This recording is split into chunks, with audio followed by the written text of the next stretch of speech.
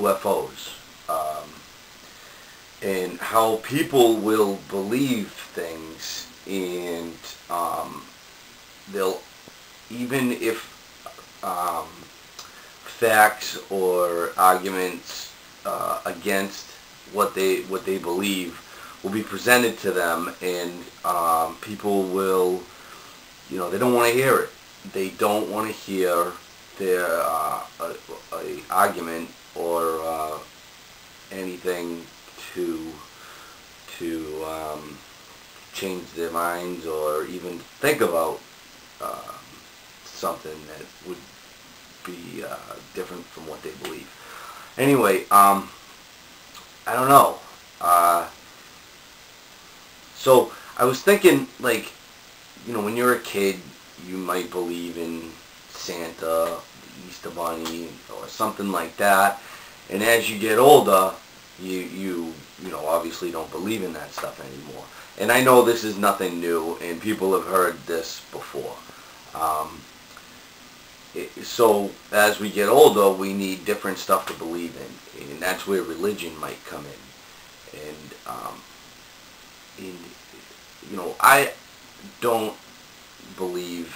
I don't know. I don't believe. I don't call myself an atheist, but I don't know. And I don't believe in conspiracy theories, although the evidence is, very interesting. I watch it. I'll watch, all that stuff about conspiracy theories and on 9/11, and I watch it, and it does interest me.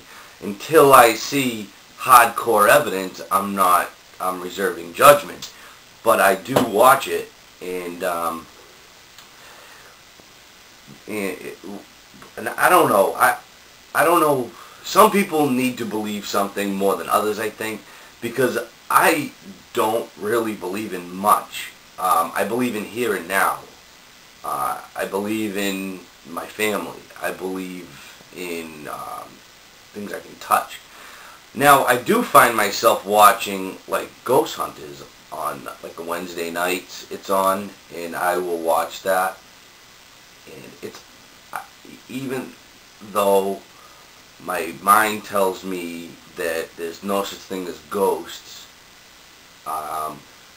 I want to see evidence. I want to see them find a ghost, or like when they do get, like, voices and stuff like that.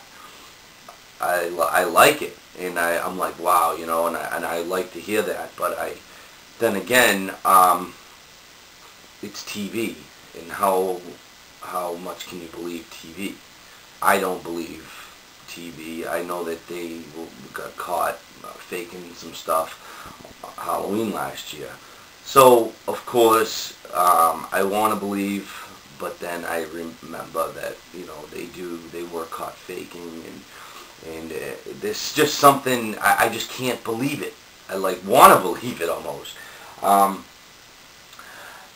And so I don't believe in, conspiracy theories, and like, I want to believe, I almost want to believe that the moon landing was faked, and I don't know why.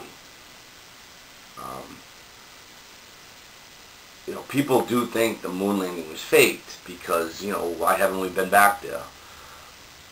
But I don't know. When I think about it, I just can't. I mean, yeah, I don't trust the government, because they seem shady.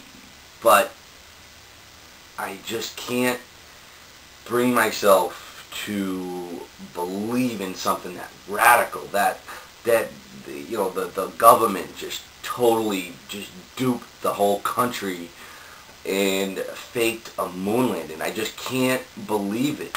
I don't know. I just, it's against my brain. It won't do it.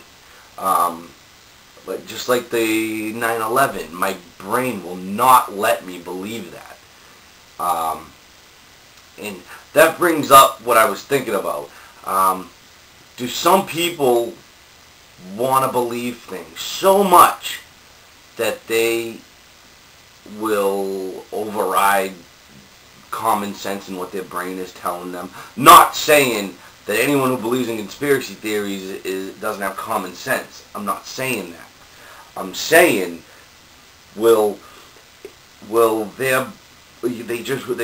somebody want to believe something? Just, religion, even though all this evidence of evolution, people just want to hear what they want to hear.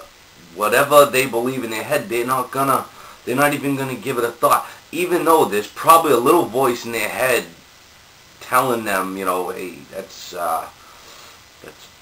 pretty right on. That's pretty logical. But they don't want to hear that. Some people were just brought up Catholic.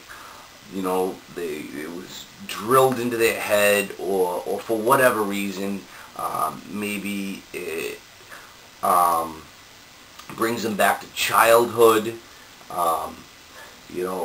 Sometimes when I say that I don't believe in God and I'm not Catholic anymore, the way I was raised, I almost feel bad. I almost feel like my grandmother or my grandfather, if they were alive, they would be like, I would be like disappointing them. And I think because they've passed on, I feel worse. If they were here, I wouldn't feel so bad, because I still have, because you can still talk to them and you can still bring up other things with them, and it doesn't have to be, you don't feel bad for doing something against what they want. But when they're gone, then you feel like you kind of miss them, so you'll feel bad about something like this. So I feel almost bad that I don't believe what they taught me to believe. And they weren't, I don't consider what they taught me child abuse. Some people think that teaching their kids religion at a young age is child abuse, and I don't believe that I was abused as a child.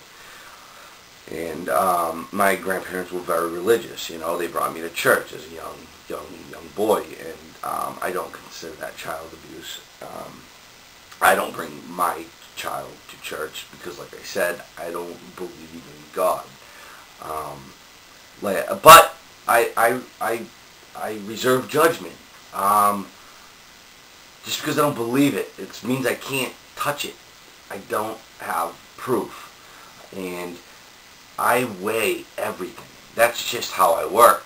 I weigh everything. I do it all the time. Maybe that's how I am. I can't believe in conspiracies or believe in religion. Yet I still watch them, and it interests me. But religion, I watch stuff about religion. I watch stuff about evolution, and I walk the fence on everything, because I can rationalize both sides of the argument. Of course, evolution is pretty much science, and so I don't believe there's a God.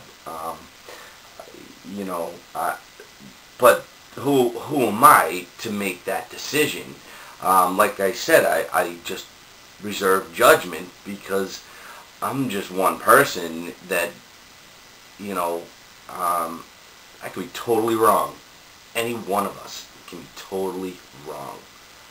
And everybody, we all consider ourselves intelligent people.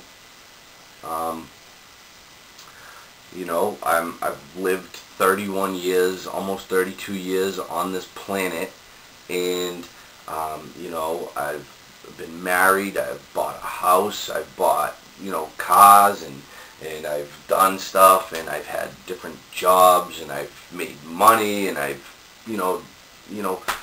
but it doesn't matter. Like, we've all done that stuff, and it doesn't mean that we feel more intelligent as we get older, and I feel intelligent, but it doesn't matter because because I could be totally wrong about everything. You know, somebody else can be right about like everything, and you know, somebody else who's way more intelligent and has, like, you know, gone to school and everything is could be totally wrong, and some dummy can be totally right. We don't know.